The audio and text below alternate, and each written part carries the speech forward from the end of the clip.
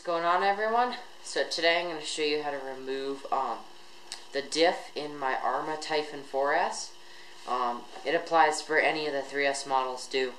I just upgraded it to 4S, so I'm going to show you how to pull that diff out and get to that. So let's get right into it.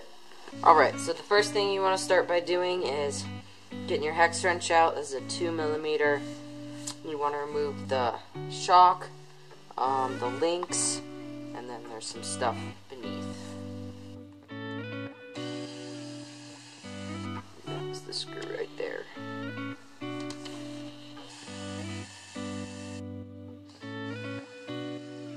Alright, so we got all those screws removed and stuff. We're just going to take the car and flip it over.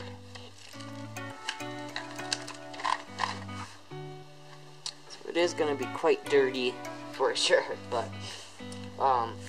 we want to switch it to a 1.5.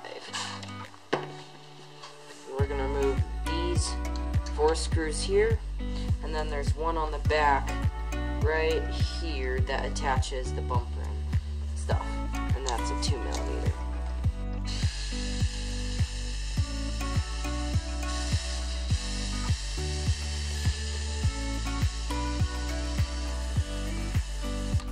Alright, and then this is the cool part.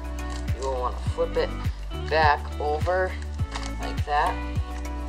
And this is where, oops, I totally forgot. So, you got all that stuff underneath, and then you just got to remove the transmission. Totally forgot about that, so we're going to go through a procedure.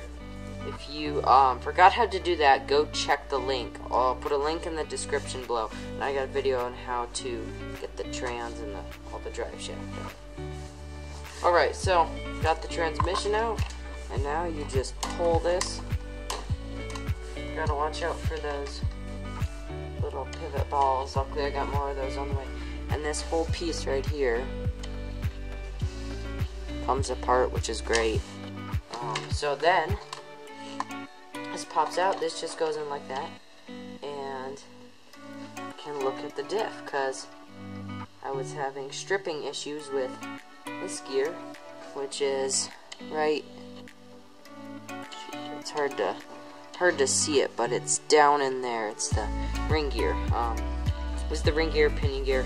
Anyways, I'll show you how to just take this apart. Screw on this side and a screw on that side. So we'll take that out.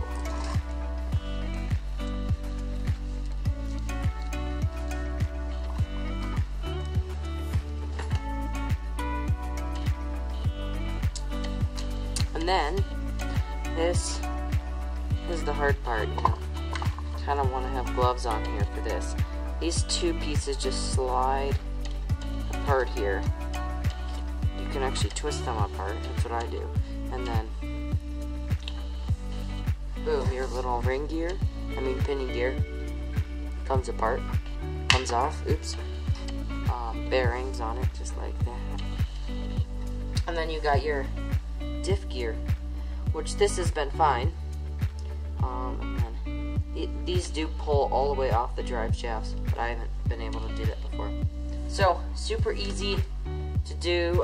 The maintenance is really easy on it. I just like how easy it is to, you know, boom, your diff's pulled apart. You can mess with the fluids inside. I just keep stripping these. I don't know why I keep stripping them, so I'm going to probably upgrade to metal. Hope you enjoyed it. Hope it was helpful, and we will catch you in the next one. Thanks, guys. See ya.